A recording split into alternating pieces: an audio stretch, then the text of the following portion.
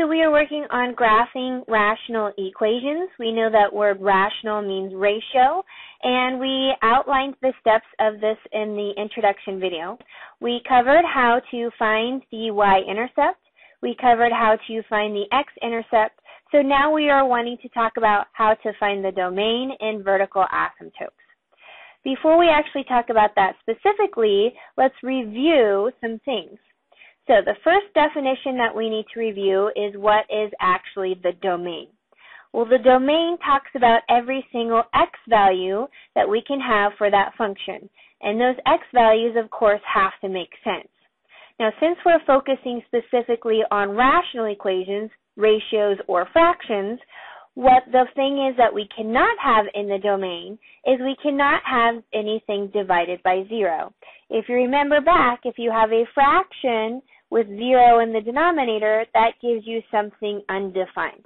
So if that happens for a specific x value, then our domain is not defined for that specific x value. Now, when that happens, that gives us a asymptote. Okay, so what does that actually mean, an asymptote? An asymptote is kind of what I call a follow the leader line. Okay, it's drawn by a dotted line, but it's not actually part of the graph. It's going to be what the graph follows. So we can see a couple of images down here where the blue is actually my graph and the red dotted line is my asymptote. And we can see that eventually your graph is going to get closer and closer and closer to the asymptote. So we can have different versions of these asymptotes. We can have a vertical asymptote, which obviously follows a vertical dotted line. A horizontal asymptote, same thing, horizontal dotted line. Or even a oblique, or sometimes this is called a slanted asymptote. So going back to the first definition here of domain, what happens when we have an x value that is divided by 0 that cannot be represented by part of the domain? Well, that gives us a vertical asymptote. So again, it's a vertical line, and this becomes when our domain of something is not defined. And since we are in the rational function, that's because we have 0 in the denominator. So we can see down here, to find the vertical asymptote, we actually just do that by setting our denominator equal to 0. Now, something very specific to note about vertical asymptotes only, this does not apply to horizontal or oblique asymptotes, is a graph absolutely cannot cross a vertical asymptote. If you're trying to draw a graph and you see something that's crossing the vertical asymptote, that means you've made an error or something tricky is happening with the graph. So you're going to have to investigate further. Okay, moving on to how to find the vertical asymptote. We said we do it by setting our denominator equal to 0. And since this is a vertical line, the format that our answer is going to be in is in the vertical line format, where x is equal to a specific number. So do not put these answers in ordered pair format because those are points. We want it in, obviously, a line format.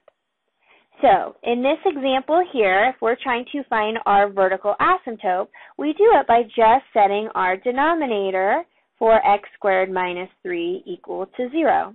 And then we solve it using all of those solving equation techniques that we've learned so far. So we do this one by isolating the x since I only have one of them. I move my 3 to the other side, gives me 4x squared is equal to 3. Move my 4 to the other side, which gives me x squared is equal to 3/4.